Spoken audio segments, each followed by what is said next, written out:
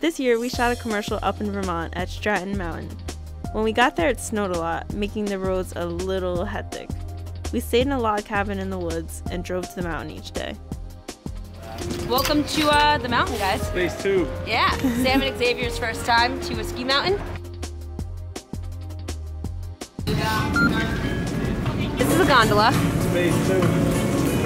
Space tubes. Phase 2. All right, so you see these pockets, Xavier? Yeah. You're just gonna dip it in. And then you hop on. So we just finished our shoot on the bottom of the mountain where we were in a condo.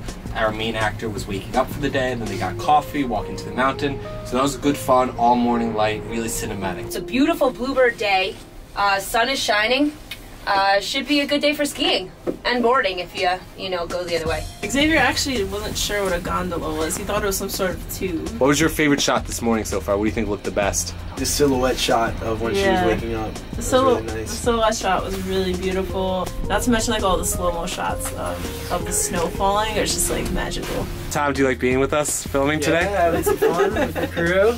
Tom is Stratton's film people. What do you film people? I don't know. Film people. Stratton's film people. One of the hardest parts about filming on the mountain was transporting the gear to all the different mountain locations. Let's do this. Sam and Xavier took the gondola up and held all the extra gear at the top of the mountain. So they just left to go filming down there. Myself, Alan, then skied back down with a light setup. We got shots going up the chairlifts. Then I replenished the batteries and memory cards with Sam and Xavier at the top of the mountain. I then skied over here to our final dropping point. Wow, that's really Pretty frozen. Leah, what do you think? Do you approve? Love it. It's awesome. You tired from hiking back up again? Oh yeah. It's like hiking in heels.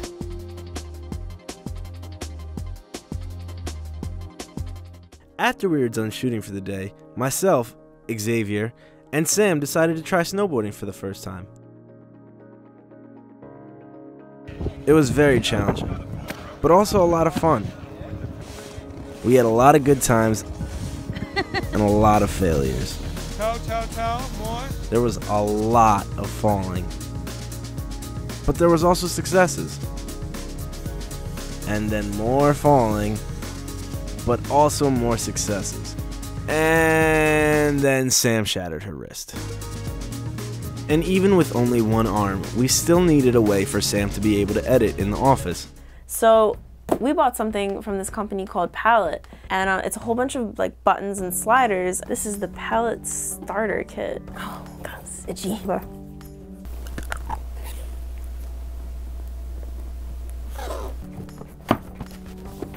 There we go.